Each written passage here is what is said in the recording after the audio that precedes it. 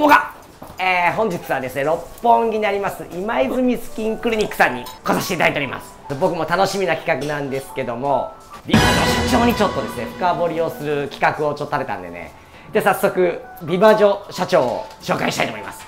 じゃあお見で。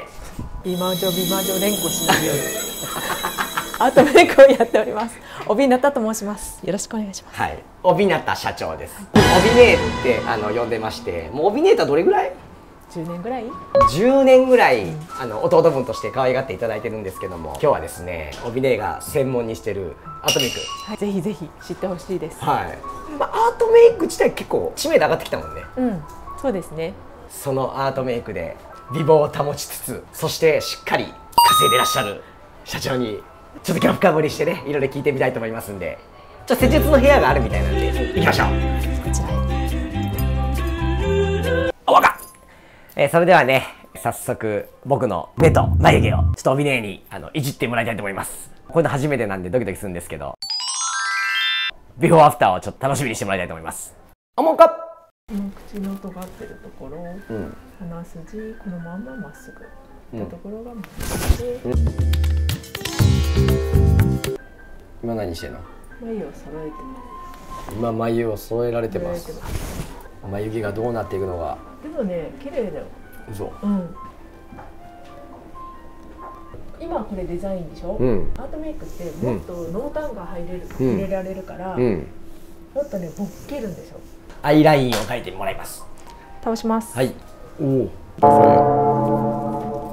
お。緊張すんな。はい、目をつぶって。目を閉じる。はい。はい、ちょっと引っ張りま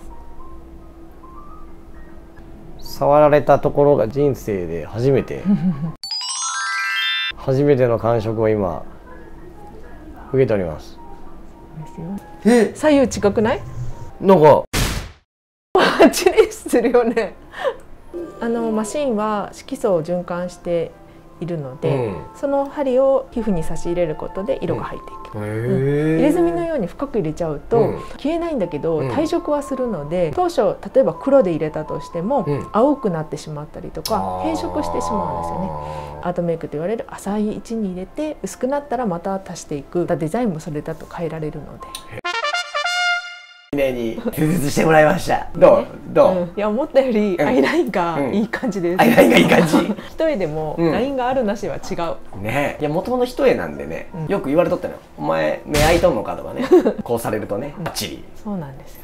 眉毛も立派になってね、いつもこれ墨で取れないようにやっていくっていうのがアートメイクなんですけど、帯名からいろいろアートメイクのこととか、帯名のこととかいろいろ聞いていきたいと思いますね。私のことはそこまでにいいんですけど、いやいや、ダメ、聞いてない。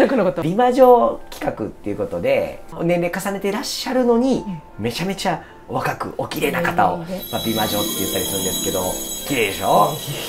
ね、女性に年齢聞くのあれですけど、帯名いくつ？51歳。51ですよ、この美貌で。信じられんよね。いやいろいろ来てますよ。お子さんいたよね。29と25です。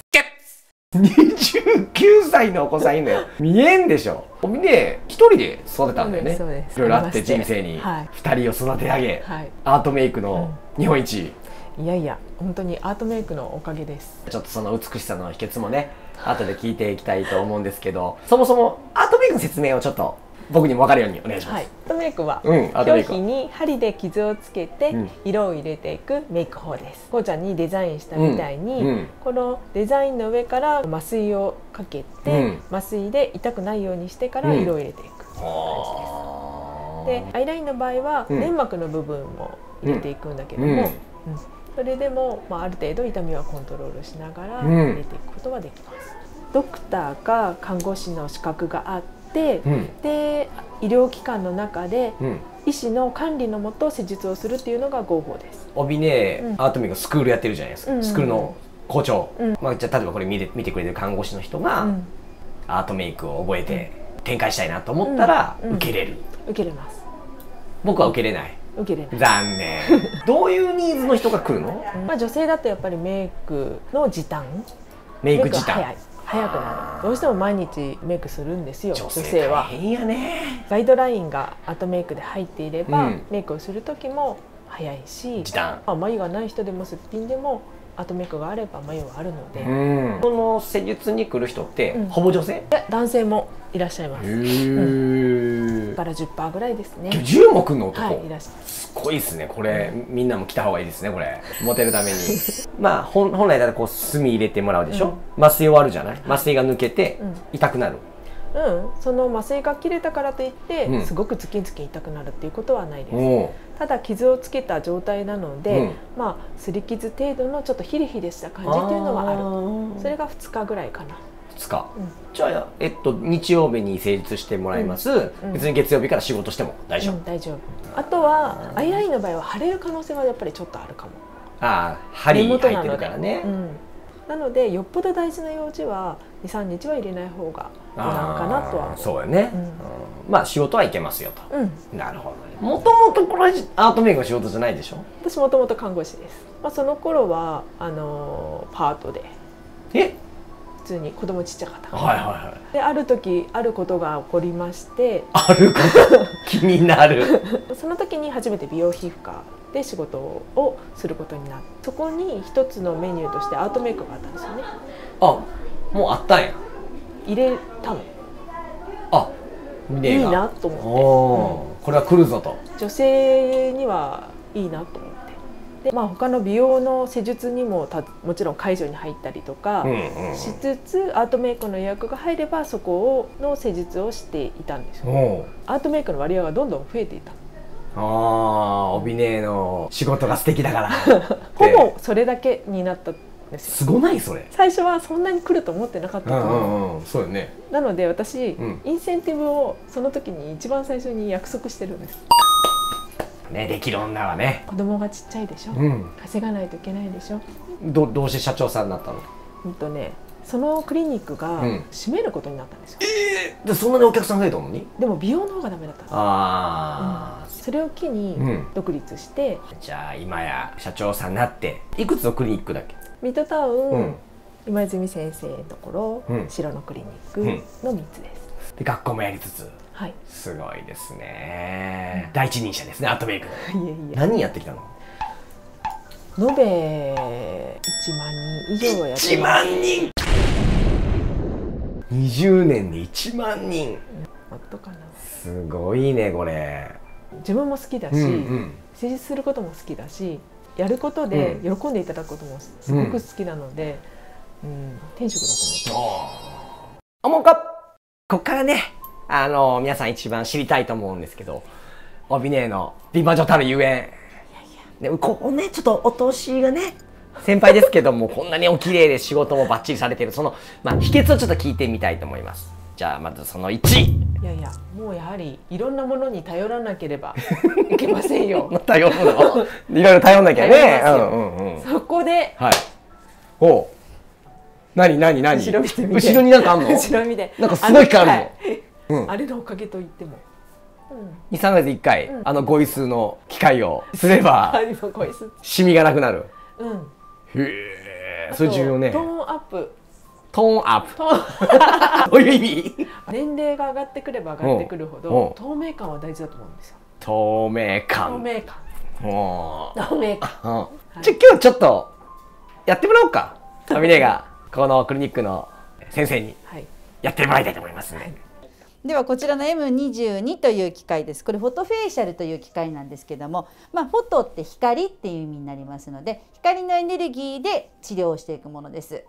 皮膚のところにライトが当たると皆さん暑いと思うんですけれども、そのライトが当たった時の光のエネルギーは熱に変わります。なので熱のエネルギーで新陳代謝を良くしたり、皮膚にできているシミを薄くしていきます。で、実際にこの M22 ですね、これ開けていただくと、じゃーん、こんな感じでですね、いろんな数字が書いてあると思います。これ数字が長いほど皮膚の中、奥深いところにまで入るようになってます。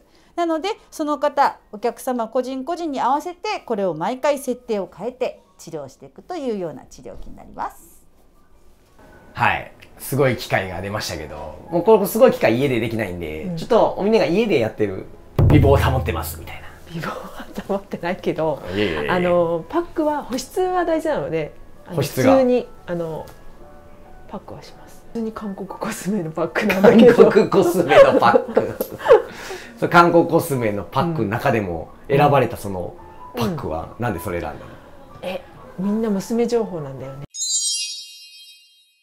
じゃあ3つ目聞いてみたいと思います。考え方とかさ、思考パターンとかやっぱ出てくるじゃない、年齢とともに。ちょっと帯姉のなんか大事にしてる心構えとかさ。あんまりマイナスなことは思わないタイプだと思います。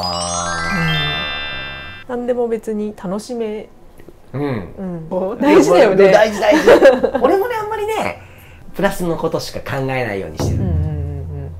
そうするとね、プラスの人しか来ないでしょ。そうそうそうそうそうそうそうそう。この3つを心がけて帯姉のような稼げる美魔女だね。運動俺ね、帯姉はピラティス、ピラティス、ピラティス、ピラティス。パーソナルで見てもらうことでその歪みを直す感じ。はあ、ピラティスおすすめ。おすすめ。ピラティスおすすめです。はい。4つ、この4つ心がけていただきたいと思います。はい。思うか。ということでアートメイクを学んでみたい、看護師さん、お医者さんの有資格者の方、スクールの無料見学もやっていますので遠慮なくお越しください。資料請求もこちらのサイトから、お問い合わせください。どうぞよろしくお願いします。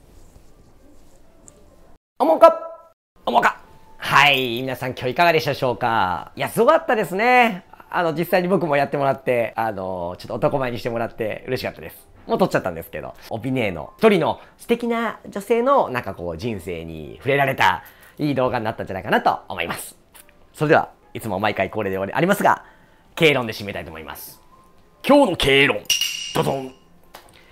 ときめく私。ということでですね、ときめく私って言ったんですけど、自分が自分のことを好きじゃないとやっぱなかなかこうときめかんし、自分がときめかないってことは、人にも魅力が伝わらないっていうことですよね。